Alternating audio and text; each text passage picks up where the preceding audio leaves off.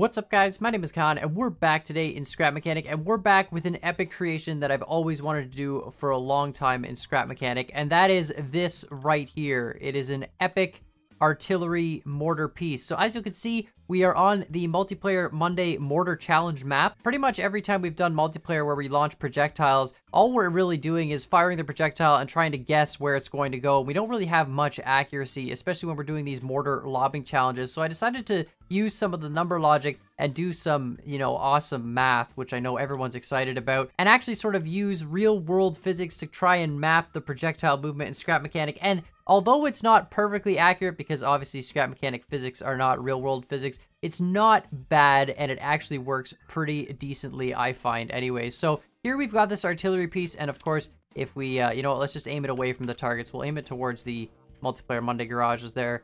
And of course, this uses the mod pack just for that number logic, as well as the motors, which adjust the angle and all that. And then, of course, we've got this row of spud guns here from the mod pack, really simply just single block spud guns. And when we shoot, it'll actually break the 4 corner pieces first, then break the rest, which will in turn cause this explosive crate to launch just like that. So really, really good stuff. Of course, we could keep shooting and it would shoot, more spud guns, but really simple stuff. And it's actually really, really consistent, which is why we use this. Then, of course, we can just grab our cardboard, replace it like that, and then put our projectile in the middle, and boom, fire another. So I'm gonna try and not make this episode completely about math, but really simply, projectile physics, if you take away some of the things like air drag and air resistance, really simply, you can model the equation of any projectile flying through air based on really 2 pieces of information. And one is the initial launch velocity of the projectile, which is, how fast we're launching this explosive crate up. And the second piece of information is the angle we're launching it at. And by doing that, you can actually use a quadratic equation, which, again, back to that math stuff. But it's really simply, it's an equation that looks like a giant parabola, a big curve, and it will actually model what point you'll land at. So with all that being said, you can actually use that equation and do some math and invert it and everything else to calculate based on how far you want to go, what angle you need to be at. And in the same sense, you could also say, okay, based on what angle I'm at, this is how far my projectile will end up going. So you can do the math in either direction, obviously, and really simply all you need to know is that initial launch velocity. Now, of course, it's Scrap Mechanics, so we don't really know the initial launch velocity of the projectile, but it doesn't really matter. All we need to know is what numbers to plug into the quadratic equation. So I took a bunch of measurements and then, of course, determined what A, B, and C would be, and this right here is actually us solving the quadratic equation. So really simply, all we're doing is we're taking the maximum distance you want to fire the projectile at, and we're plugging that into a really big equation, and in turn, it's giving us the angle that this artillery mortar device needs to be set at in order to make that distance. So this particular thing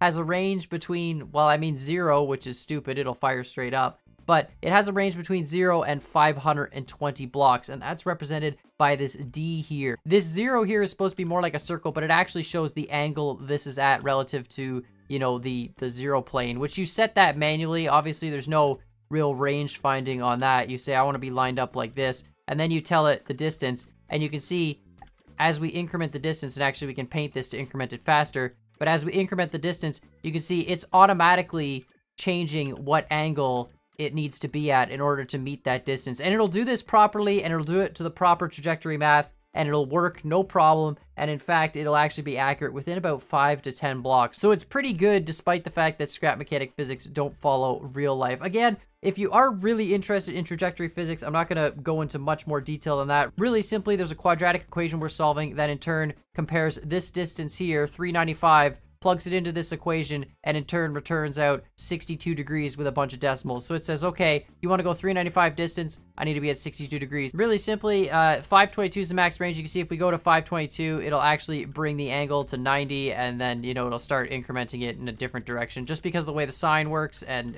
long story short, 520, 521 is your max range. But you can see if we go to 520, it wants us to be at 46 degrees. And then as we come back down, you'll see it'll actually adjust that angle. So 48, 49, 50, and is adjusting it even by small decimal points just to make it really accurate. So, of course, the one question you're going to ask is, well, that's great, Cod. Now you've converted distance into an angle. That's pretty much all this calculator is doing. We're saying, I want to shoot this distance, but how do we actually determine the distance of these targets? And that's, of course, where this super awesome epic targeting system comes in. So we're gonna set the distance right now just to be about 300, maybe 250 or something like that, just to give us room. And then of course we kind of have to sit in a really weird spot here, but we look at the bottom of this and there's actually a seat.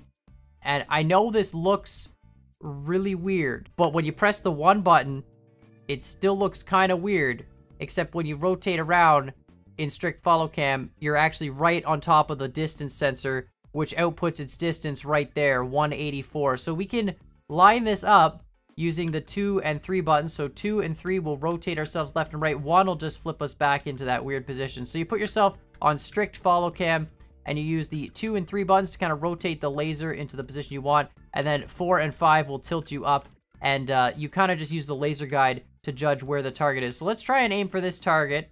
And I think it'll be about like that. So there we go. So it is, in fact, 184. Now, the thing with this targeting system and the thing with this mortar is it doesn't account for altitude. So 184 is the mortar, and the mortar will shoot pretty consistently to the distances you give it. But we're shooting down a little bit. So because we're shooting down, we don't really want to be at 184. We might want to be a little bit less because the mortar is going to go further because it's thinking 184 on a flat plane, right? And we're shooting down a little bit. Same sense, if you're shooting up, then you got to change it a little bit and go a little bit higher. But we're going to take a bunch of shots here, and we're just going to see how many of these targets we can get. So 184 right there. And so we'll just take our distance and we'll tune it up to 184. So 180. And you know what? We'll get rid of the 4. We'll just leave it at 180 because we are shooting down. I know the aiming system is a little weird, but I really wanted to figure out how could you make a system that allows you to look straight down the sights and tell exactly what distance you're at. So there we go. 180 and 3, 2, 1. So let's see how accurate this is. Hopefully this one's pretty accurate. All right. Looks good. All right. Are you serious? That landed from so high up and it didn't explode. You know what? That was still really accurate though. You can see right on the platform. Let's just fire another one. There we go. Look at that. That one's got a little bit of a tumble. All right. Here we go. Coming down. Coming down. Perfect. So a little bit far on the target. That might be, again, because we're aiming up. But, you know what? We'll try and do the next one with a little bit more calibration. All right. So we've got it loaded. Let's just get in the seat here. Press 1. And the camera does some weird stuff. All right. So we'll just go over here. And we'll aim. You know what? We'll aim a little bit short on this one. Can we aim? Yeah, that's a little bit high. Let's aim short. All right. So apparently it's 184 to that as well. Really? It's actually... Okay, you know what? I'm gonna trust the system. It says 184. I'm gonna trust 184. It is a live measurement on this camera, so I mean, you know, I guess I'll trust it. And 3, 2, 1. All right, it's looking good. I mean, the accuracy left and right is dead on. Now, this isn't welded down. You can, of course, weld it to the ground, but it doesn't really need to be. And look at that, right in the middle. That was a bullseye. All right, so far we're pretty much 2 for 2 on the targets. I mean, that one's not exactly a bullseye, but pretty close. So let's go for that further target next and see what happens. Now, as I was saying before, the trajectory of the object is only really based on the initial velocity, but in Scrap Mechanic, you can't just put a different object on it. You have to launch large explosives with this particular configuration. You could change the values in the equation to make it work with a different projectile. For example, if you wanted to launch small explosive crates, but because we're not actually controlling the launch velocity, we're only controlling the launch force. The weight of the projectile in turn determines the velocity. But if you launch something at the same velocity, it will fly with the exact same equation every time. So this equation's pretty good in Scrap Mechanic, and you know, it seems to work. It looks pretty much straight at that target. So what distance are we reading? 325.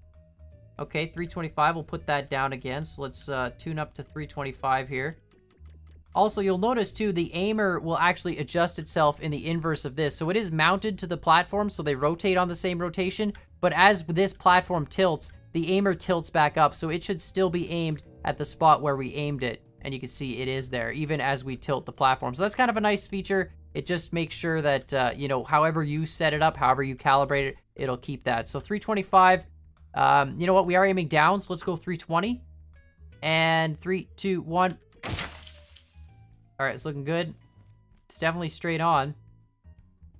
All right, what are we gonna see? Oh, almost bullseye. Just a little bit long of the bullseye. So again, I should really make a system that accounts for the height drop, but it's really just calculating the distance, and it's a linear distance. So really, really cool stuff. But let's go do the next target. So I guess what I need to do now is, you know, ask the guys to play Multiplayer Monday again, but allow us to use the mod pack, and then just spawn this in and tell them it took 15 minutes. And I mean, I'd be 10 for 10 in shots. It would be absolutely awesome. You know what? Let's aim it there. It'll be on the close side. The other option is up a little bit, but I think that's far side. So let's aim close side. Now, you want to make sure when you're using the aiming system, you can see it flips up. But if you have your cannon tilted at too far of a distance, it'll sometimes interfere with that and push on it. So you want to make sure, you know, you crank the distance back just a little bit when you're aiming. I mean, we had it okay, so it wasn't touching. This one is 259, and it looks like right on the close side. So I feel like if we put it in for 260, it should be pretty close to the bullseye. 260, there we go. And 3, 2, 1. All right, hopefully this is dead on. Oh, we're really, really close. Hold on. Oh, look at that. Look at that bullseye. Nice shot. All right, let's go for the really, really far one. We probably should have lowered this down too. Generally speaking, you want to make sure that's out of the way so there's no interference with the projectile, but pretty good clearance there. Now remember, 520 is our max range, so if it's above 520, we can't do anything. So we got to actually aim pretty much there. Of course, you only have 1 degree of tolerance too, so that kind of makes it a little bit difficult sometimes. So that one's 460, 456, and that seems to be aiming at the front. Okay. So let's lower this down, 456. Let's go 460. And we'll see if we can hit this. 460, here we go, in 3, 2, 1. Okay, okay. Is it gonna do it? All right, so we got 3 targets left. We'll just really quickly try and get them. I want to save this close one for last, because I honestly don't know, you know, how it's going to work. We might have to move the whole cannon up a little bit to actually be able to range find it properly. All right, so let's get the top one. And again, we'll probably have to range find right onto the front of it. So I don't really know how that's going to work. What are we at? 334. All right, so it's 330 to the front of that platform. So we're also almost on even ground with it as well, I think. If not, it might be even a little bit higher. So let's actually go up to 350 maybe. Or maybe 345. So 340, and then we'll just paint this orange. And there we go, 345. So, of course, you've got an up and down button. Bottom row, of course, being down by 1, 10, 100, etc. And then up by 1, 10, 100. And then, of course, there's only really 3 digits because you can't really go above 520 anyways. But 345, let's try this. And 3, 2, 1. I love the way that launches every time. It just sounds awesome. I mean, it's looking good. Oh, it definitely hit. It definitely hit. It might have been a little bit left because I think we aimed a little bit to the left side of it. Of course, let me know what you guys think of this in the comments down below. I would like to make, I think, bigger artillery that shoots smaller projectiles across the entire map and maybe is GPS controlled or something. You can definitely do that. I mean, you know, the equation would be the same if you know what your current position is and where you want it to go. You could figure out what that distance is and what angle you need to be at. And you could do it all with that awesome math stuff that everyone likes so much. I mean, really simply, this just uses some basic math. All we're doing is graphing a curve. I mean, it looks a little bit complicated, but really, when you work it all out based on trajectory physics, it's all known equations. You can look it up all online, and it's really, really easy stuff. You know, and it just basically maps the projectile. All you need to do is figure out what factors you have on that projectile. And of course, to do that, I just did a bunch of testing and plugged in all the values into a spreadsheet. And lo and behold, you end up with an equation that kind of fits it as close as you can. All right, so this one is like 259, 260 to the front edge of it. So we'll just turn that off. I think we need to go down to probably 275, maybe 280 even, just to get somewhere in the middle. And 3, 2, 1. Awesome, perfect. So, of course, I'm really excited, guys, that you could do stuff like this in Scrap Mechanic. I'm really happy that...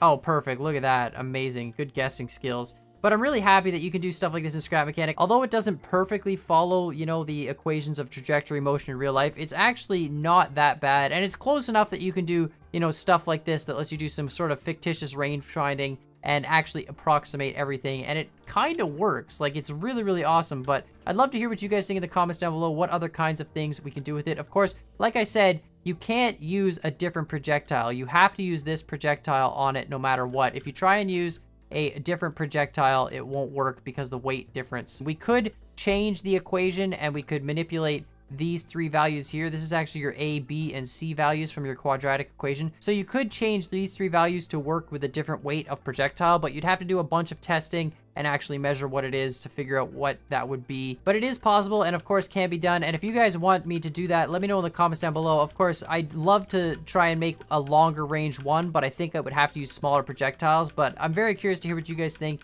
and what you think of all this awesome math. So let's just aim this really close. No, 5. See, it's not 5. The laser, yeah, it's picking up that concrete. Okay, so it's 77 to like a little bit past the circle. Let's go 70. All right, here we go. 3, 2, 1. Of course, this one's gonna go really, really high up now. But hopefully it'll come down pretty much right on that circle. Look at that. That was an actual bullseye. There's nothing to it. So, of course, I will upload this to the workshop. It's really easy to use, guys. It's not very complicated. I will upload it with some basic instructions, but all you got to do is reload it like that. Make sure you put your projectile facing upright in the front position. You can use your range finding here if you'd like, which will show your range on that. And then, of course, you manipulate these 2 values. So this is your angle, which is linked straight into the range finding little hotkey.